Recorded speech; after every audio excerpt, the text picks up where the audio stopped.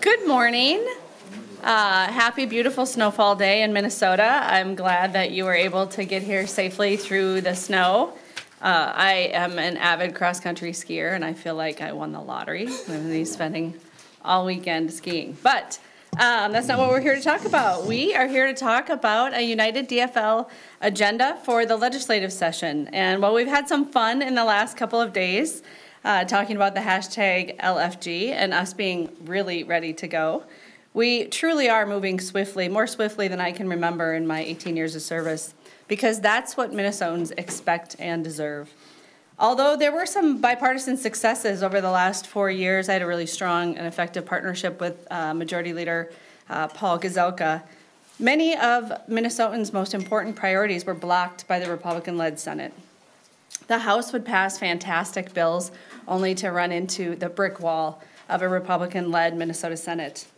We've had a strong partner with Governor Walz over the last 4 years, and now we are so excited to have a trifecta and Senator Majority Leader Kari Dziedzic leading the Minnesota Senate.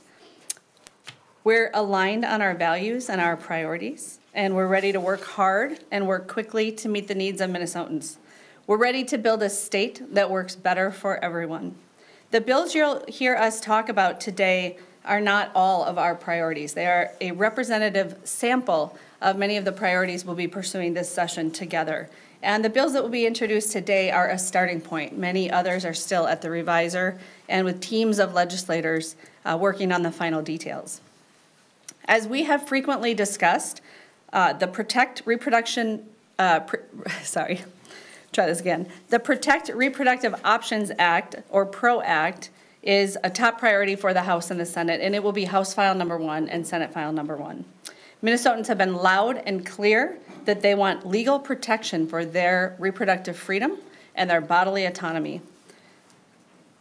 We will ensure that Minnesotans are legally entitled to make their own decisions about their health care. We're also determined to improve the economic security for Minnesotans. And one of the ways that we will move this objective forward is by passing paid family and medical leave into law. Everyone deserves the time to take off when somebody is sick in their family or if they need the time to take care of themselves. Too often we're seeing people take time out of the workforce or leave the workforce altogether. And you know we have a workforce shortage, slight decrease in the labor workforce participation rate over the pandemic.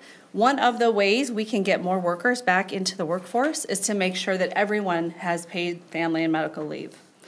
Finally, in this election, Minnesotans were loud and clear that they are tired of extreme rhetoric, divisive politics, even the violent rhetoric that would seek to undermine our democracy itself.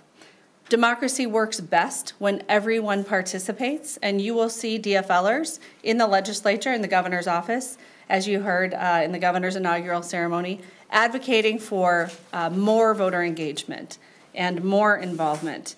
We're very proud to have led, almost always #1 in the country in voter participation, but we are going to work to even strengthen that record by making it easier for 16 and 17-year-olds to pre-register. We are also looking at automatic voter registration and restoring the vote for those who have paid their debt to society. Our state is in a strong position to address big challenges, and we are here to address the needs of the people of Minnesota. I hope and I expect that we are going to make significant progress for Minnesotans this session. And now I'm happy to turn it over to my partner in the Senate, Senator Kari Dziedzic. Thank you, Speaker Hortman. As she said, I'm Majority Leader Kari Dziedzic, and I'm excited to join the Speaker and the House Majority Leader Jamie Long here today to lay out our shared priorities that we know will move Minnesota forward during this session. How do we know these priorities will move Minnesota forward? Because we listen to Minnesotans. In the past year, Senate DFLers knocked on over 500,000 doors, and we heard from people across the state who told us clearly that they are tired of gridlock and inaction. They elected a new Senate DFL majority to get things done, and we plan to do that by working with the House and the governor. Minnesotans told us they want an economy that works for everybody. They want their rights protected, their freedoms expanded, and democracy defended. They also want us to help lower costs where we can so they can afford their lives. And they want safe communities, quality childcare in schools, and a healthy climate. As the speaker pointed out, we are aligned on our values and our priorities, and we are ready to act. Like the House, the Senate will move quickly on the PRO Act, on paid family leave, and to protect democracy. After hearing from parents and school districts across the state, we'll also move to help schools and students by funding special education and related services so that kids on individual education plans can thrive. That will help the kids, the schools, and the local communities.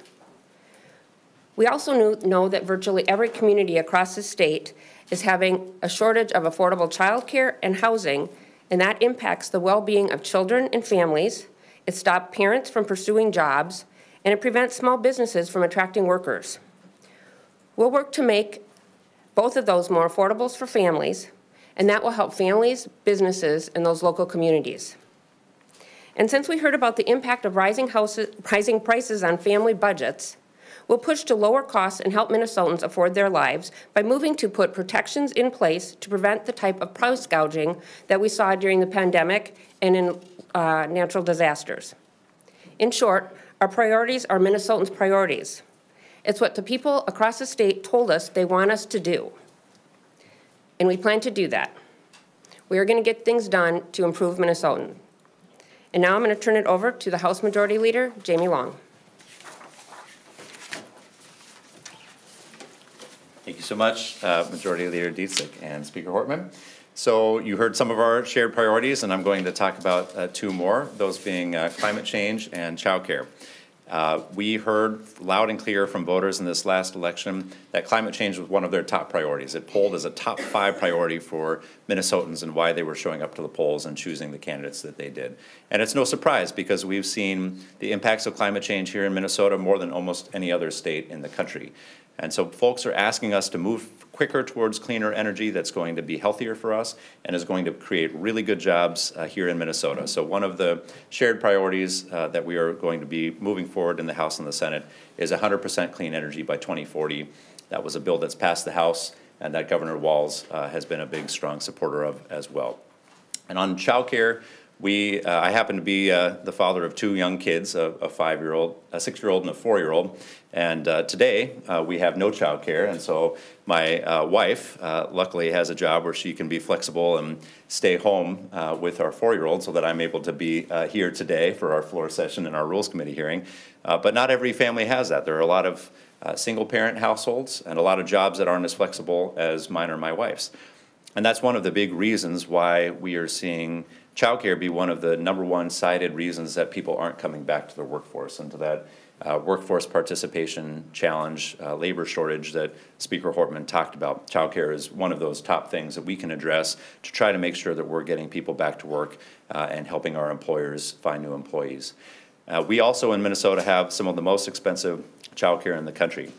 When you're looking at pre-K, it actually is the most expensive in the country. And that means that a lot of families aren't able to afford it. It is the same, and I know as a young parent of young kids, the same to put a kid into childcare as it is to put a kid into the University of Minnesota for full-time tuition in the state of Minnesota. And we're asking families to do that when they have a lot less earning in their careers at that point. So we are going to include in our shared priorities the Great Start Child Care Tax Credit, which is a $3,000 tax credit for families with children 5 years old or younger, $3,000 per child with a cap of $7,500. So that will make a real impact in people's pocketbooks and their ability to get to work to help make sure that we're getting that job market turning again. And you've heard, I think, from Speaker Hortman and Majority Leader Dziedzic about our shared priorities, but these should not be a surprise to anyone. These are priorities that we have been putting forward for years because we have been listening to what Minnesotans have asked us to do. We had a joint effort called the Minnesota Values Project where we worked hand in hand with the House and the Senate and went out and did listening sessions in Minnesota years ago and heard these priorities from folks. We've introduced them in bills. We passed many of them through the House. We ran on them in the last election. And Minnesotans have rewarded us with now majorities in both houses and are asking us to deliver, and we will deliver. And so with that, we'll open it up for questions. Can I ask about public safety? That was one of the frustrations I think you had when you were dealing with the Senate Republicans. That's gone away. What might a public safety package look like now that it couldn't look like a year ago? Well, I can speak to one bill that we have in common in the early introductions, which is giving Attorney General Keith Ellison the very small amount of money that he would like to prosecute more violent crime in Greater Minnesota. He has, and his office has a very successful record of helping prosecutors across the state in prosecuting violent crime. The county attorneys want more help from the Attorney General's office, especially for those less populated counties. And the Attorney General is up for the job. So I imagine that that funding will move very quickly. Then we have a couple of other proposals. I'll let Senator Dziedzic talk about their catalytic converter theft proposal. But in the House, we have another proposal to invest in public safety by putting money into crime prevention. Cedric Frazier has been really a strong spokesperson on doing what works. We know we need to give more resources to the BCA to process evidence, so we need, on the crime fighting and the enforcement side, additional investment, but we also need investment on the crime prevention side. Thank you. I think the bill that Speaker Hortman just mentioned on the crime prevention, I think we will find broad support for that in at least the Senate DFL. And then we also heard from Minnesotans. I know I worked with Senator Marty on the catalytic converter bill for the last 2 years because we heard from, I know in my district it was happening a lot. I know Senator Marty and I share a border, and there was a lot going on that border where there was a lot of, and it didn't just impact the cars. They were breaking into a hardware store to steal stuff to actually do the converter thefts. And so we believe that helps Minnesotans. If your catalytic converter is taken from your car, ripped out from your car, it's, costs thousands of dollars to fix. So we think that will help families. So we are going to be moving forward on a variety of different proposals. Along the lines of the governor proposed $300 million in funding to local governments to do what they think is necessary? We had that as amendment. The Senate DFL put that as amendment last year, public safety, local government aid, and so we are having that discussion on that bill as well. And the House conferees were essentially there with the Senate. If the Senate Republicans in May of 2022 would have been willing to pass the agreements that we had reached, that would have largely become law last May. Why is marijuana legalization not among your priorities to move forward? It is a priority. It is a very big, complicated issue, and we will be having a press conference tomorrow to dive into that more deeply. It is a criminal justice reform issue. It is critically important that Minnesota right some of the wrongs that have been inflicted on our population because of our prohibition policy. But Representative Zach Stevenson will be the chief author on that, and my understanding is that that press conference will be tomorrow, and then those who are most versed in the various complex issues will be there to answer questions. Can any of you speak to which of these priorities can move in January? I mean, it seems as though that the abortion rights bill will be one of the first, but can you speak to that? The PRO Act will be moving quickly. There's some other bills, tax conformity. We're having a discussion. I know the Senate is hearing that tomorrow. So there are other bills that may or may not be on the list. All bills will have numbers. We're going to hear a lot of bills this year. We are taking a look and talking with the speaker in which of these bills maybe just requires one committee that a bunch of us are familiar with, and so can we move those? So we're going to be looking at, we don't want to wait to pass everything at the end of May. We are going to be looking at what can move quickly, where we have agreement, and move them out so that, to show Minnesotans, we heard what they said. We know they're tired of gridlock, they're tired of inaction, and we're excited to be here today to get to work for Minnesota, and we are ready to get to work. Senator, did you say that paid family and medical leave will move quickly in the Senate, and will that be using cash from the surplus to start? I said the PRO Act will move quickly. Tax conformity is going to be heard shortly. The paid family leave bill is going to require a lot of committees, and so that will move through, and we'll have good discussions in those committees, and we'll let the process work. But I don't know, similar to marijuana, it is going to be in a lot of committees, and so it will be moving. I don't know how fast it will be moving. You guys mentioned tackling the climate crisis and reducing carbon emissions. Could we see projects like the Northern Lights Express and or the other clean transportation projects finally see priority? Absolutely. So transportation is the #1 source of carbon emissions in the state. We've done a really good job so far at trying to reduce the emissions from our utility sector and from the power sector. If we're able to get to 100% clean energy by 2040, as we're proposing, that's going to make it a lot easier to reduce carbon in the transportation sector as we're electrifying transportation there. But transit is a really important part of that, and I know that Chair Hornstein is rearing to go on making sure that we have robust transit investments in the House, and I'm sure Senator Dibble, both of whom happen to be my Senate district counterparts, are going to be pushing really hard on making sure we have strong transit in the Senate, which is not just a mobility issue, but a climate issue too. Can you give us a little bit more detail on the child care tax credit that you mentioned? Is that going to be the main tax relief that your caucuses are going to be putting forward this session? Well, the hopper just opened today, so there'll be lots of things thrown in, and you know, I'm so pleased that the governor has hired Revenue Commissioner Paul Marquardt. He is a brilliant tax policy analyst, and you know, Aisha Gomez is also brilliant. Ann Rest has decades of experience. I am really confident that the governor, under the governor's leadership, his revenue commissioner and our tax chairs will look at all the ideas that are out there and put together a package that everybody can feel great about. Right now, we're starting in lots of different places, right? We have some Democrats and some Republicans who want to do the Social Security tax exemption. We know that has exploding tails, meaning it's very expensive in the future.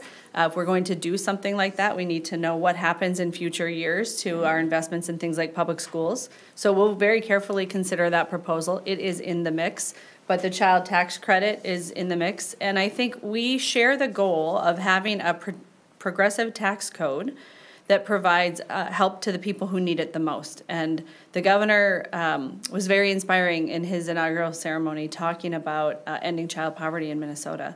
And with the projected surplus that we have and the brilliant tax policy experts we have working in that area, I think in the tax bill, you will see us make substantial progress towards that goal. Are you anticipating a bonding bill this year? I am. Senator Pappas and Representative Fu Lee, who are the chairs of bonding, I know they are excited to pass the bonding bill. I have talked to Senator Pappas in the past and recently, where both of us are frustrated that stuff wasn't passed in May, because we look at how interest rates have changed since May and how those projects, they're getting further behind, and then they are going to cost more money, and other projects are in the queue. And this is about preserving Minnesota's, it's not just about preserving Minnesota's infrastructure, which it does, but it's preserving Minnesota's history and helping making lives easier and helping invest in communities across the state. So we are excited that we are working on a bonding bill. And I'm happy for us to have a bipartisan package, and we should have a bipartisan package. But in the past years, we have seen Republicans kind of function as Lucy with the football. And we're a little bit, as Democrats, you know, in the majority in the House, and Governor Walz, we were Charlie Brown. And I'm not handing Lucy the football again. If necessary, we can do a cash bonding bill without Republican participation. This trifecta will not allow Republicans to be an obstacle to doing the work for the people of Minnesota. Now, having said that, there are a lot of great Republicans that we have strong collaborative relationships with, and I'm very excited about the new leadership in both the House and the Senate, and I think you will see this team working very hard to have collaborative success in the bonding area, but we will get the job done one way or another. The art of listening. The art of listening. What have you learned over the years, whether it be from your party, the other party, or constituents, or, you know, people that come here to talk to you? Is that for me? I'll go first. I'm sure we all have an answer on that. None of us is as smart as all of us. You know, Mark Dayton spent 8 years saying that. And when I first became our caucus leader in 2017, I thought, oh no, now I have to have all the answers. And no, you just need to know who to ask for advice. And we have focused on asking Minnesotans. In 2017 and 2018, as the new majority leader in the House has said, we went out and had town hall meetings all across Minnesota. We went with a completely open slate and said, you know, let's have a new conversation about public policy in Minnesota. And we have continued that work, and our members continue that work. Every day that constituents take the time to email us, to go to a town hall meeting, to give us a phone call, they help us become better leaders. So the act of governing is all about listening. I'll agree the act of governing is all about listening. We were just talking in our caucus yesterday and reminding people to start setting up the town halls to have those discussions. As I said earlier, we door knocked over 500,000 doors during the campaign season, and we heard Minnesotans. We listened to them and we heard them, and that's why we're ready to get to work and we're excited to get to work. It is about listening to what they're having to say, and I can honestly say I have listened to my constituents and actually offered bills and passed legislation that you know, they brought to my attention. And so listening helps. When we listen to Minnesotans, it helps the process. And that's why we want to have transparent committee hearings, and we want Minnesotans to be at the table to hear what they have to say, because we are going to be listening and we are going to be taking action. No, go ahead. Can you talk a little bit more about the voting related changes that you're putting forward and how you came to those? Yes, I think you are going to want to talk to Representative Emma Greenman, and the Senate author is? Lindsay Port, about the entire package. So in House File 3, we have a large package, and there are many different provisions in that package. One of the most important is a bill that I know Senator Champion and I believe Representative Frazier will be carrying, Restore the Vote. And that simply increases voter participation by allowing those who've paid their debt to society to rejoin the voting population. Another very successful measure that's passed in other states that have had the Democratic trifecta, whether it's Washington State or Virginia, is automatic voter registration and allowing 16 and 17-year-olds to pre-register so that when they turn 18, that they are legally entitled to vote. Can I follow up on that, maybe with Representative Long? So does the Chief Justice call you up and say, you do it? Because we've been waiting for 13, going on 14 months for a Supreme Court case on Restore the Vote. And I can't find anyone who can tell me cases have sat there longer than that. So might you be working on this and then in the middle of session they decide to release a decision on that case? I know it's a complicated issue for the Supreme Court, and they have certainly taken their time on the decision. But I think that our job as legislators is to put forward what we think is right. I don't know if the court is going to adjust their decision-making timing based on us being in session or not. I certainly can't speak for the court. But I think that you'll find strong support in both chambers for restoring the right to vote. I carried a bill last session on probation reform. Because we had some of the longest probation terms in the entire country, 40 years, 25 years, 30 years. And that means that individuals who committed crimes in their 20s often aren't able to vote until they're in their 60s or 70s. And that's just absurd. So the lead plaintiff in that case that you mentioned was an individual who testified in committee on my bill. And so I think that there is a real element of compassion to letting individuals participate in the process who are out, who are functioning in our society, who are working, who have turned their lives around, but yet don't feel like they can be full citizens because they're denied this really fundamental right. Is there any legislation specific to northern Minnesota that you guys could see being a priority and pushing through in this particular session? Yes, so Senator Hochschild has introduced a bill, or will be introducing a bill on the unemployment insurance, workers' comp, I think it's unemployment insurance for the miners up north. I believe he will also be the author. I believe he will be the author of the child care tax credit, because child care, he's a parent of young kids, and child care is a big issue in northern Minnesota, and the unemployment issues in northern Minnesota. We'll also be talking a lot about housing. We have heard, as a lead on the housing committee the last few years, we have heard from cities across the state that is impacting. We've heard from cities and the businesses in those cities that the lack of affordable housing is impacting their economy They have jobs, but they have no place for people to live in. And so housing is another issue that is across the state. It's not just a metro issue. It is a crisis across the state. So there's a variety of issues that we will be working on that impact northern Minnesota and all across the state. Price gouging, we are one of the few states that don't have a statute that says you can't price gouge. And so that's another one that's going to impact people across the state. We just got a question from the Star Tribune about sports betting. Does anyone want to speak to that? I'm sure that Representative Stevenson will have a press conference on that soon. I will just say that you can look at last year's record. We had, I believe, somewhere between 7 and 10 hearings in the House. We worked consistently over time with all of the interested parties. The Senate Republicans, through a hearing together 3 days before session adjourned, as though to represent that they cared. But if they cared, they would have done the work during the session. Anyway, so that's a kind of a conversation for another day, but I believe that we will be making progress on the issue this year. Can you talk a little bit about expanding the Minnesota Care buy-in and how you balance that with the needs of hospitals?